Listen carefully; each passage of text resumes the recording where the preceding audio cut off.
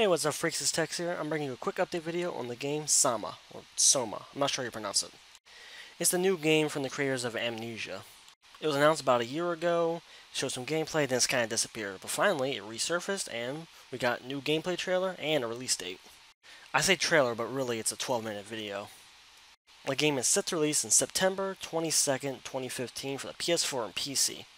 And judging from the gameplay, it's more like a futuristic version of Amnesia. Well, really, what did I expect? I mean, it's from the creators of Amnesia, so it's a lot like it. It pretty much is it. It's like a futuristic version of it. It's like steampunk. Either way, it's a lot like Amnesia. Wow, pretty good week. Until Dawn got a release date and new trailer, and now SOMA. And they're both coming out for the PS4. I gotta invest in one of those. Anyway, I just want to do a quick update on this because it kind of disappeared. I'm happy they actually brought it back and it's coming out soon.